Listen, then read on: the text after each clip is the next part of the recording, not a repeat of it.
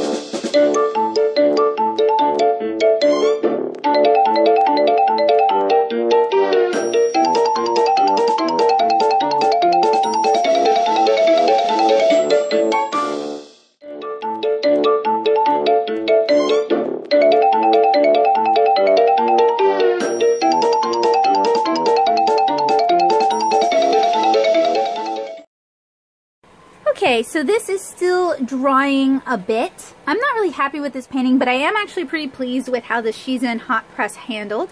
It still has some texture, so if you enjoy a bit of tooth to your watercolor paper, this could be a good hot press for you.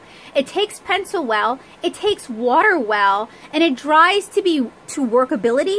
So not completely dry, but dry enough that you can put another layer on very quickly. So that is the Shizen Hot Press. We're going to switch on over to, actually no, we're just going to do another time-lapse illustration on the Shizen Hot Press, and then we're going to switch on over to the cold press.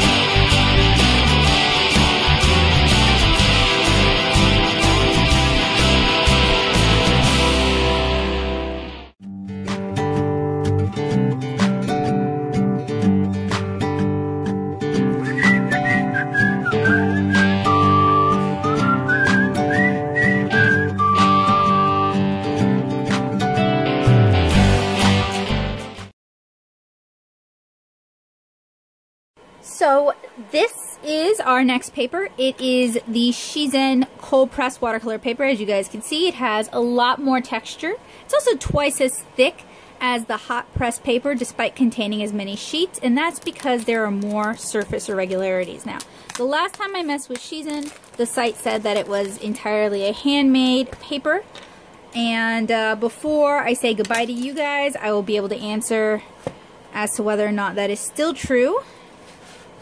So this definitely has a lot of texture. Let's compare the two. This is the hot press, this is the cold press. So we have a lot of texture on that paper. So I think I'm going to continue my tests by doing some botanical studies from Cheekwood today.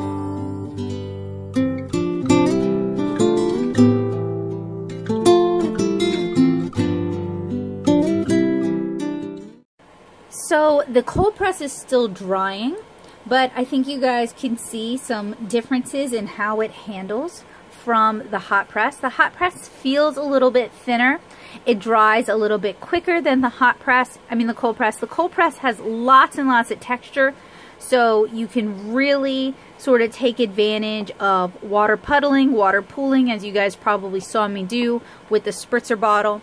I would love to explore this paper more. I feel like since I haven't really been doing a lot of watercolor studies, my work is obviously suffering, but I look forward to having the chance to practice with this affordable paper.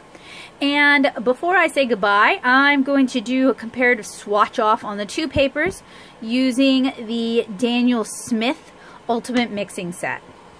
So at the top we have the hot press, at the bottom we have the cold press. We are using a somewhat granulating watercolor set.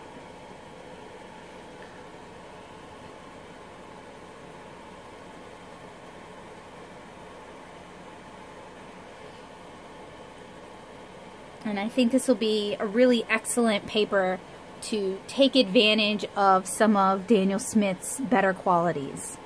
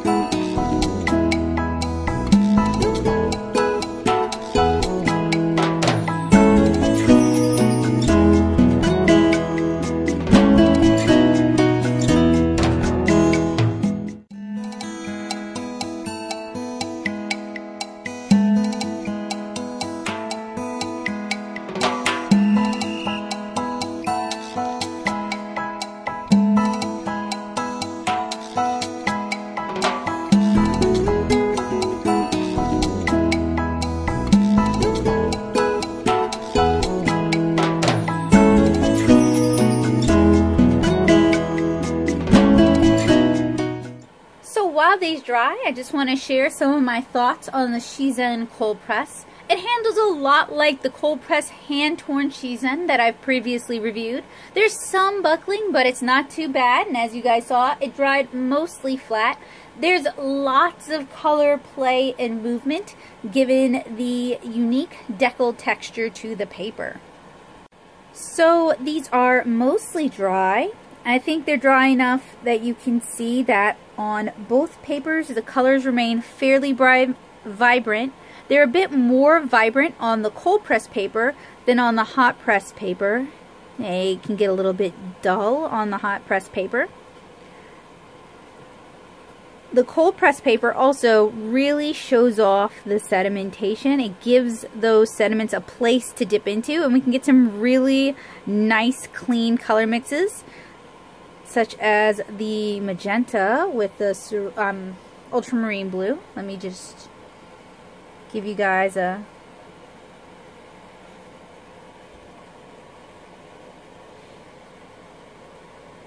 quick comparison. I really liked how it mixed. Wow, that's like a nice true purple. Those can be hard to mix.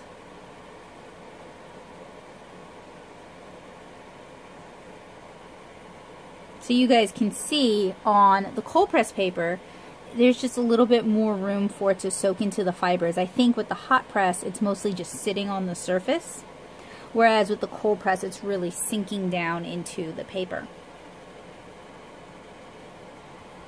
So a little bit of info about Shizen watercolor paper before we leave. I believe I have reviewed it here on this channel. I've certainly worked with it in the past, and if I do have a review, I will link it for you guys. It is handmade from 100% cotton. It's internally and externally sized. It's made in India from recycled materials, and it's available in several sizes as well as several formats like square, rectangle, and round shapes. You can get it from Blick, Cheap Joe's, and Amazon, and if you check the description description below, you will find links to all of those. So, a little while ago, you guys might remember that I reviewed this fluid handmade paper sort of book.